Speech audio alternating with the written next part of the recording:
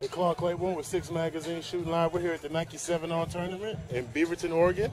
We're here with Dominique Brewer. How have you experienced the tournament? How you like it so far? I mean, it was good. Got me a lot of exposure to top receivers and stuff. Helped me during the season. Okay. How do you think competing against the top players in the country helped your game?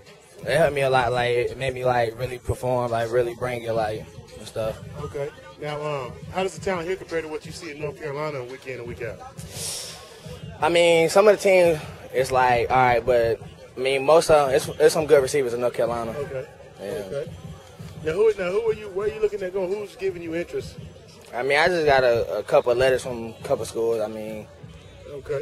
Well, the reason we're interviewing this kid is because he really did his thing. We took notice of. We thought he was, big time, top 50, whatnot. But he really did his thing out here. He's one of our MVPs. And we made it a point to catch up with him. Best wishes. And we appreciate the interview, man. All right, thank you. No problem.